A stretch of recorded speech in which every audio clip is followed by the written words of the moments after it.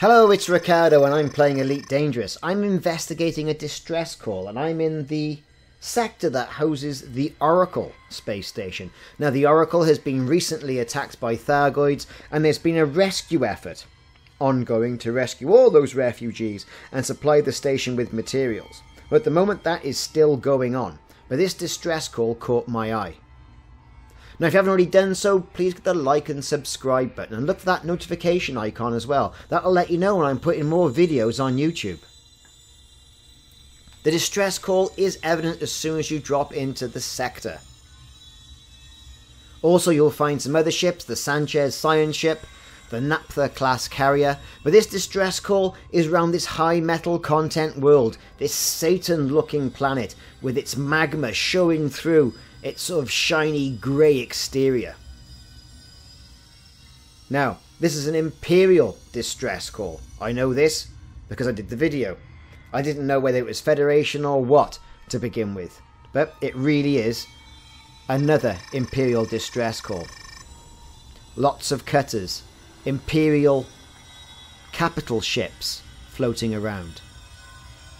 And of course, our friend, yours and mine, the old Thargy, the Class 7, the Medusa. Yes, the Medusa Thargoid is here, and we can only say has caused this distress call. And there he is, with all his spiky goodness on the end of those tendrils. Now, I haven't got my Type 7, I've got the glint of the Badger's Eye with me, my beluga, because I was doing some passenger missions. So I'm sort of being quiet about it, holding back. But in system there are quite a few items: escape pods, intelligence, honesty pills. Honesty pills. I think I've said this before. What's all that about? But that's where you get them. If you're looking for honesty pills, if there's a community goal or something that says I want some honesty pills, you're going to find them with one of these big Federation or Imperial Fubars. There's got to be a Fubar, because they've rocked in you with a capital ship, and their cutters, and all the rest of the other Imperial stuff, and they've just been mown down. Now, I've said it before with some of the other distress calls that have gone off. I think some of the Federation ones. So, what? Hang on. You didn't think to pack any Thargoid weaponry, did you?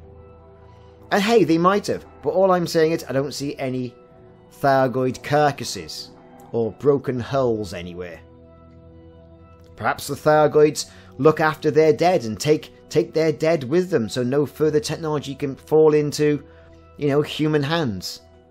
But a wide range of items that if you scoop all those up, you can more than likely sell them to the Oracle station that's looking for virtually everything to try and rebuild it. So a couple of distress calls as well that give, when scanned, a Thargoid ship signature. That's all well and good. But the Thargoid pretty much left us alone. I didn't irritate it or aggravate it too much, even when I flew right at it.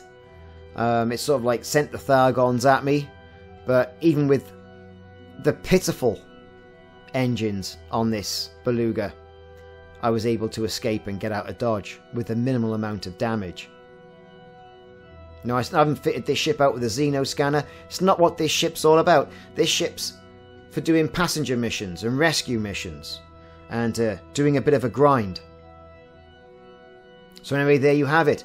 I've been Ricardo. This has been a distress signal in the station system of the Oracle, which is the Pallades sector, IR-W space D1-55. Thanks very much for watching, and check back soon for more videos in the series.